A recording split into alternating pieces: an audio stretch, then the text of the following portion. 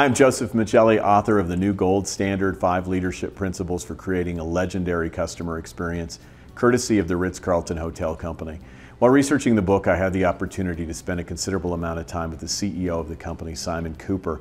And I asked Simon, how is it that you can take an iconic brand and maintain its relevance with such a changing customer base? We have to strive to be relevant to as broad a consumer base as we can, recognizing that we still have a lot of wonderful guests who frequent our hotels all the time, who like the more traditional Ritz-Carlton.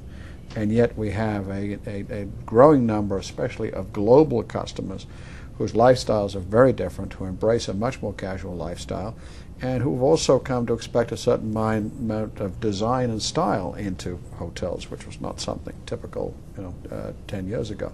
There's a tremendous number of changes, and part of, coming back to your point, my job and the job of my team, I see it, is to continue to guide the organization through an evolution. It's not a transformation. There's nothing broken, there's nothing wrong, but our customers are changing.